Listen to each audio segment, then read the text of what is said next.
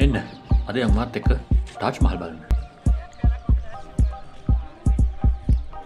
Hi everyone. මම දැන් ඉන්නේ ඉන්දියාවේ නවදිල්ලි නුවර. ඔයගොල්ලෝ දන්න මම ඉන්දියාවට ආවා දැන් දවසකට කලින්. ඉතින් දැන් වෙලා උදේ 2යි. මම පිටත් වෙන්න ලෑස්ති වෙලා ඉන්නේ අග්‍රා නගරේ බලන්න.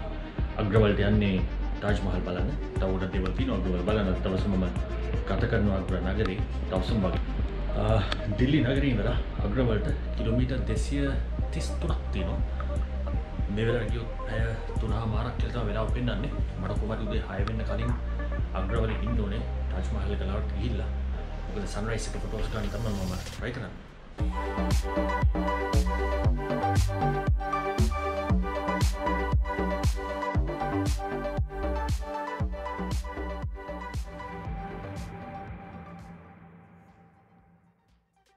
Hi, yes. Your name? Vijay. Vijay, okay. Seems like I'll be spending the whole day with you today. හරි. මම ඔයගලන්ට කලින් කිව්වා දිල්ලි වලින් ඉඳලා අග්‍ර වලට කිලෝමීටර් 233ක දුරක් තියෙනවා කියලා. ඉතින් මේ ගමන යන්න නම් ක්‍රම කීපයක්ම තියෙනවා. කෝච්චි යනවා නම් ඔයාගේ ක්ලාස් එකේ හැටියට රුපියල් 170 ඉඳලා එහෙම නැත්නම් රුපියල් 140 වගේ අඩු ගානක ඉඳලා රුපියල් 1500 වගේ දක්වා ට්‍රේන් ටිකට්ස් බුක් කරන්න පුළුවන්. ඊට අමතරව බස් එක යන්න චූස් කරනවා නම් බස් ටිකට් නම් රුපියල් 450 වගේ ඉඳලා රුපියල් 750 දක්වා වගේ ගණන් වලට තමයි තියෙන්නේ. නමුත් මේ ඔක්කොම ඒසි කරපු බස් ඇත්තටම අවබෝධයක් නැහැ. නෝමල් බස් එක නම් මොන වගේ ගාණක් අය කරයිද කියලා. මගේ ගමන යන්න මම ඩිසයිඩ් කරා ටැක්සි එකක් හයර් කරන්න ඕනේ කියලා. මම මේ ටැක්සි එක හයර් කරා ඔන්ලයින් සයිට් එකකින්. මම උදේ 2ට පිටත් වෙලා ඊට පස්සේ ආපහු දිල්ලි වල එනකොට රෑ 4ට විතර ඇති. ඒ වෙනකම්ම ටැක්සිය මාත් එක්ක තිබ්බා. ඒ වගේම ටැක්සි එකත් එක්ක ඒගොල්ලෝ මට ඩ්‍රයිවර් කෙනෙකුත් ගයිඩ් කෙනෙකුත් මට දුන්නා. ඉතින් මේ ඔක්කොම කරන්න ඒගොල්ලෝ මගෙන් charge කරේ ඉන්දිය රුපියල් 6500ක්. ඒ කියන්නේ කිලෝමීටර් 500ක් වගේ දුරක් ගිහිල්ලා එන්නත් දවසම සැප පහසුවට ගත කරන්නත් ඒ වගේම මගේ කැමරා අම්පන්න ඒ වගේම අනික් ලගේජුත් අරගෙන සේෆ්ලි ට්‍රැවල් කරලා ආපහු එන්න මට ඇත්තටම රුපියල් 6500ක් තමයි වියදම් වුණේ.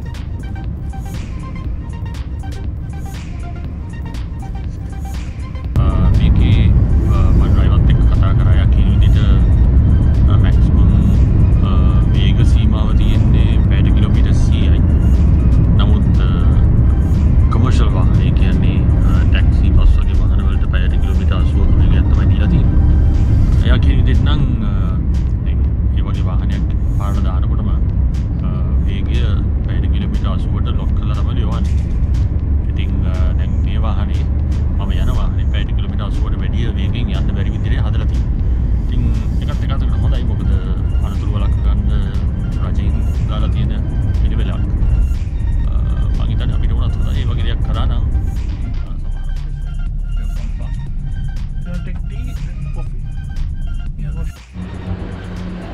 පොඩි වොෂ් එකක් දාගත්තා.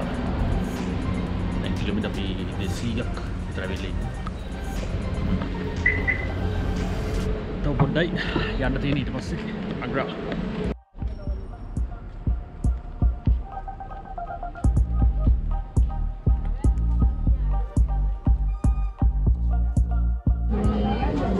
දැන් මම තාජ් මහල් එකේ එන්ට්‍රන්ස් එකේ ටිකට් ගන්න තැන ඉන්නේ. ගොඩක් සෙනග ඉන්නවා මෙතන. දැන් වෙලාව උදේ 6ට ළඟයි. සන්රයිස් එක බලන්න තමයි ඔක්කොම වගේ ඇවිල්ලා ඉන්නේ.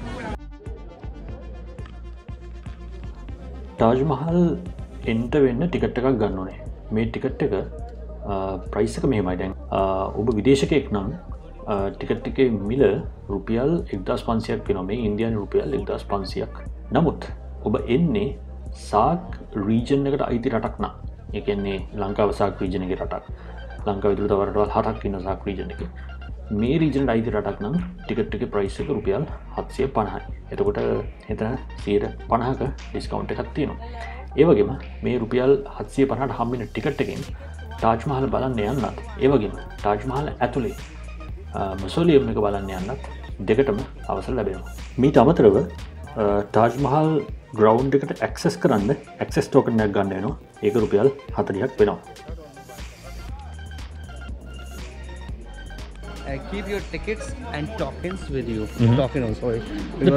why do I need the token? It's Token because exit time we need our token. Look at that for the machine.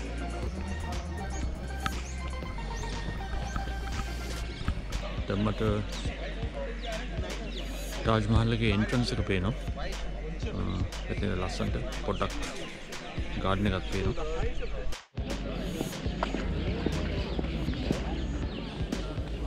මෙතනට ආවම තාජ් මහල්කට එන්ටර් වෙන්න තියෙන ద్వාර 4ක් පේනවා. ඒකට කියන්නේ ෆෝකෝට් කියලා. Sir, this is the like main gate, principal gate from here.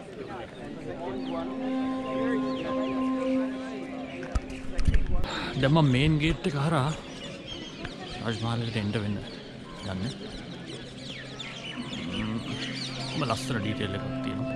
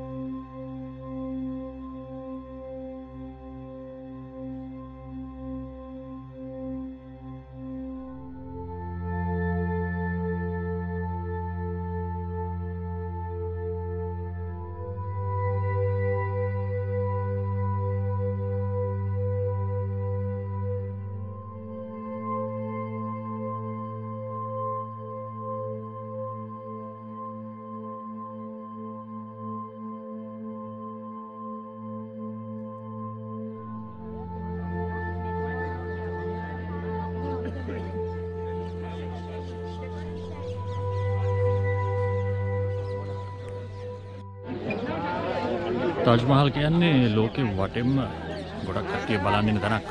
අනිවාර්යයෙන්ම ඉන්දියාව කිව්වම හැමෝටම මතක් වෙන තැනක්. අද උදේ කියලා නෑ. ගොඩක් සෙනගින්න මෙතනට ඇවිල්ලා. හැමදාම මෙහෙම කරලා මට අනේ කෙනෙක් කිව්වා.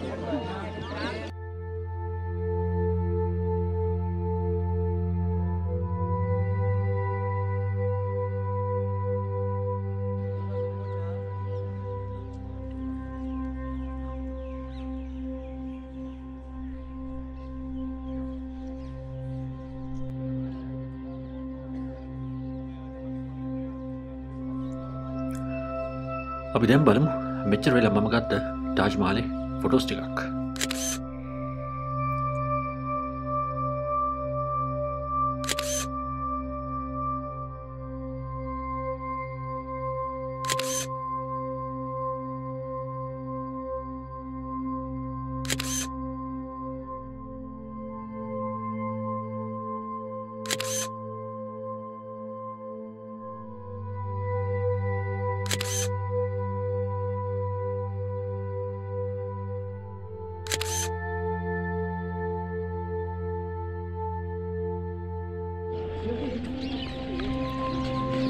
හිමීට ඇවිදගෙන මේ අපූරු ගොඩනැගිල්ල ළඟට යනකොට තේරෙනවා මේ ගොඩනැගිල්ල කොයි තරම් විශාලද කියලා. ඒ වගේම ඒක කොච්චර ලස්සනද කියලා දැනෙන්නේ ඔබ ඒකට පොඩ්ඩ ලං වෙනකොටයි.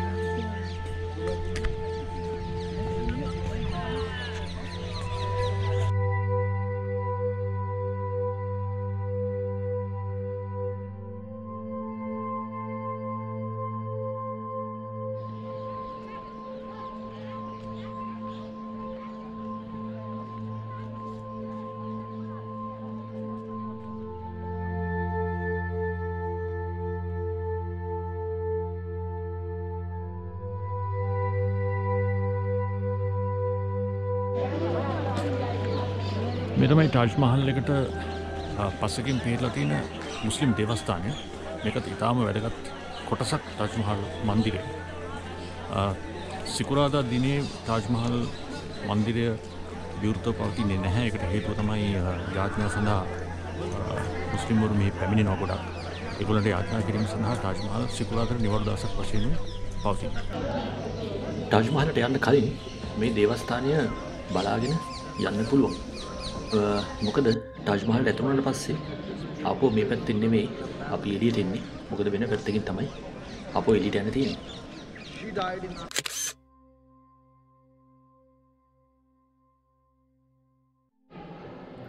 මේ ගෘහ නිර්මාණ ශිල්පය නම් ඉතාම අනර්ගයි. මොකද මේ මුස්ලිම් පල්ලිය ඇතුළේ ඉඳලා බැලුවාම තාජ් මහල් හරිම ලස්සනට පේනවා.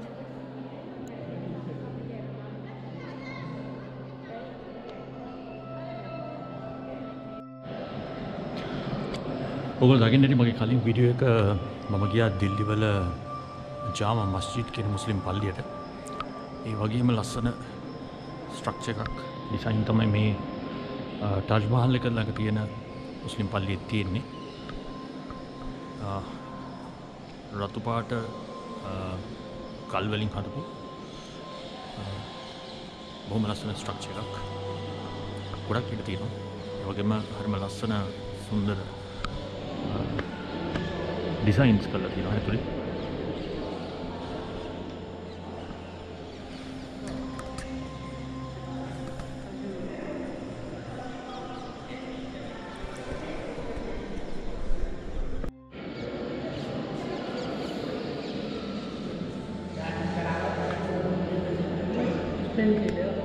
Yeah.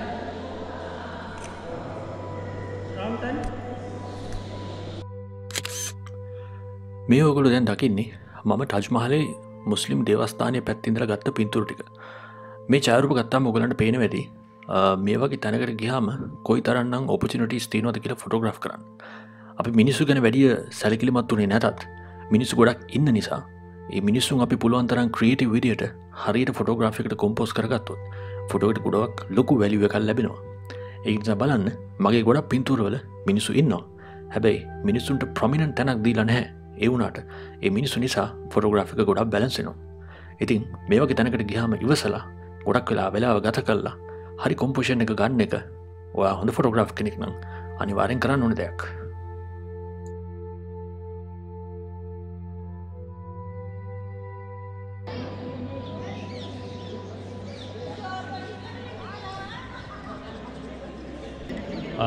අද ටිකක් රැසිබර දවසක් වගේ. ඒකින්ද මෙතන උදේ ඉඳන් පොඩ්ඩක් ආසය අඳුරු ගතියක් තියෙනවා.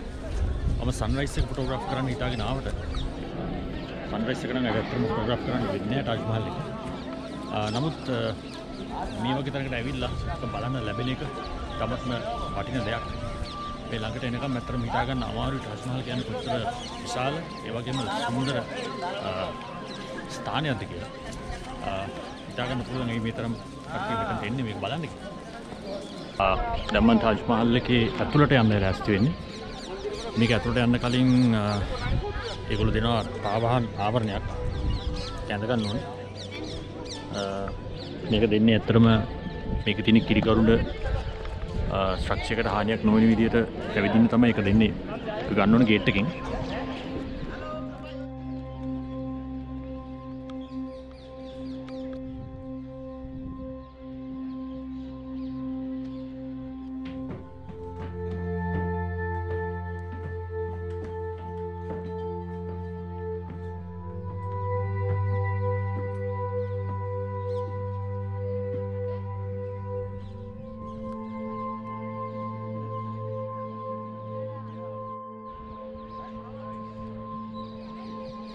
මෙතන තාම මොස්ක් එකයි තාජ් මහල් බිල්ඩින් එකයි දෙකම හොඳට පේනවා.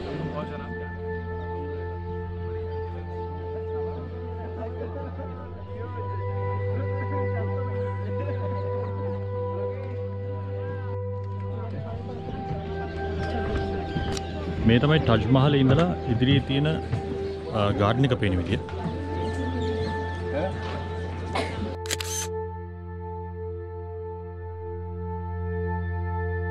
මම දැන් තාජ් මහල් එකේ උඩ ලෙවල් එකට ඇවිල්ලා ඉන්නේ. මෙතනින් අතට යන්න පුළුවන් මොනියුමන්ට් එක බලන්න. ඒක කියනවා අපි මොසේලියම් එක කියලා. ඒක බලන්න යන්න පුළුවන්. ඒක බැලුවාම එතන තියෙනවා ෂාජහාන් සහ මුම්තාස් මහල් කියන ඒ රජුරෝ සහ රජිනගේ සොහොන් දෙක ඒක බලන්න යන්න පුළුවන්. නමුත් තාජ් මහල් ඇතුලේ මේන් මොසලියම් එකේ ෆොටෝස් ගන්න තහනම්. ඒ නිසා මෙතනින් එහාට ෆොටෝස් වීඩියෝ කරන්න හම්බෙන්නේ නැහැ. නමුත් මෙතනට එනවා නම් අතට ගිහිල්ලා බලන්න පුළුවන්. තාජ් මහල් එක ඇතුලට ගියා. ඇතුලට ගිහිල්ලා මොසලියම් එක බැලුවා. අත්‍තරම තාමත්ම පුදුම හිතන තැනක්. තාමත්ම ලක්ෂණයි. නමුත් නීති රීති නිසා ඒ වගේම මේක සංරක්ෂණය කිරීමේ අවශ්‍යතාවය නිසා මේක ඇතුලේ වීඩියෝ කරන එක ෆොටෝස් ගන්න එක නවත්තලා තියෙනවා. පුළුවන් නම් දවසක ඇවිල්ලා බලන්න. ඒ තරම්ම ලස්සන තැනක්. ඇවිල්ලා බැලුවම හිතෙනවා මේ වගේ දේවල් කරන්නද මනුෂ්‍ය වශයෙන් අපි කොයිතරම් මහන්සි වෙන්නේ නැද්ද? ඒ දවස්වල මොන වගේ දේවල් අපි කරලා තියෙනවද කියලා හිතෙනවා. මේ තමයි තාජ් මහල් එකේ බිත්තිය. මේ සම්පූර්ණයෙන්ම හදලා තියෙන්නේ කිරිගොඩ වලින්. තාජ් මහල් පුරාම මේ වගේ කරපු කිරිගොඩ වලින් කරපු කැටයම් දකින්න ලැබෙනවා. මේ කැටයම් සියල්ල කැටයම් ශිල්පීන් විසින් වසර ගණනාවක් තිස්සේ කරපු ලද ඒවා.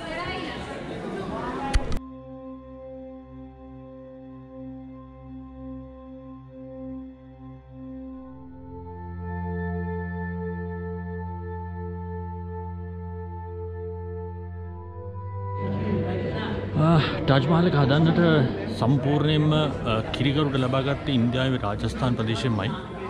ඒ වගේම මේකට අල්ලලා තිනවා එක එක වර්ණවල කිරිගරුට.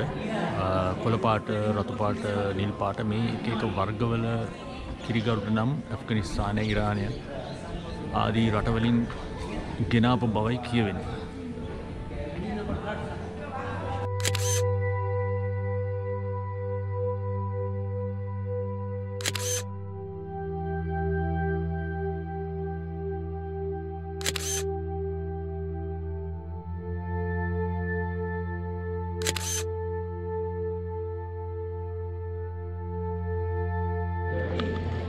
තාජ් මහල් එක හදන්න පටන් ගන්න තින්නේ ක්‍රිස්තු වර්ෂ 1631 දී. හදලා ඉවරුනේ 1653 දී. අවුරුදු 22කට පස්සේ. අක්කර 42ක භූමි ප්‍රදේශයක් පුරා විහිදිලා තියෙන මේ තාජ් මහල් ගොඩනැගිල්ල සහ එහි ගාඩන් එක හදන්න කම්කරුවන් 20000ක් වැඩ කරා කියලා කියනවා. අද කාලේ තාජ් මහල් හැදුවනම් ඒක හදන්න ඉන්දියානු රුපියල් බිලියන 52ක් වැය වෙන බවට ගණන් හදලා තියෙනවා. ඉතින් ඕගොල්ලන්ට හිතා ගන්න පුළුවන්ද තාජ් මහල් කියන්නේ මොනතරම් වටින ඒ වගේම හදන්න අමාරු ගොඩනැගිල්ලක්ද කියලා. තාජ් මහල් ඇතුළට එනකොට ගොඩක් දේවල් ගේන්න බෑ. ඒකෙන් එක දෙයක් තමයි ට්‍රයිපොඩ්. ට්‍රයිපොඩ් ගෙනල්ලා ෆොටෝග්‍රැෆි, වීඩියෝග්‍රැෆි කරන එක තාජ් මහල් ඇතුළට තහනම්. ඒක නිසා අනිවාර්යයෙන්ම මෙහෙට එනවා නම් හෑන්ඩ් හෙල්ඩ් වීඩියෝ කරන්න පුළුවන් කැමරාවකුයි වීඩියෝ කරන්න පුළුවන් සහ ෆොටෝග්‍රාෆ් කරන්න පුළුවන් කැමරාවකුයි අරන් එනවා නම් වැඩි හොඳයි. මොකද මොනතරම් ප්‍රෙපරේෂන් තිබුණත් ට්‍රයිපොඩ් ෆිල්ටර් වගේ දේවල් පාවිච්චි කරන්න හැකියාව තිබුණත් මේ වගේ තැනකදී කරන්න හැකියාවක් නැහැ. මේ තමයි තාජ් මහලේ උඩ ලෙවල් එකේ ඉඳලා මම කලින් පෙන්නපු මොස්ක් එක පේන විදිය.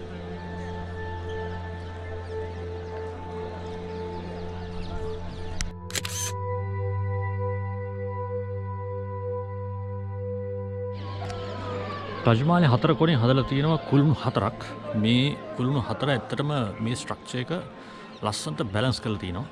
ඊට අමතරව මේක පාවිච්චි කරා කියලා කියන්නේ මෙතන තියෙන මුස්ලිම් පල්ලිය නිසා මේ කුළුණ උඩට ගිහිල්ලා මුස්ලිම් යාඥාව කරන වෙලාවට ඒ යාඥාවට කැඳවීම කරපු බවයි කියන්නේ.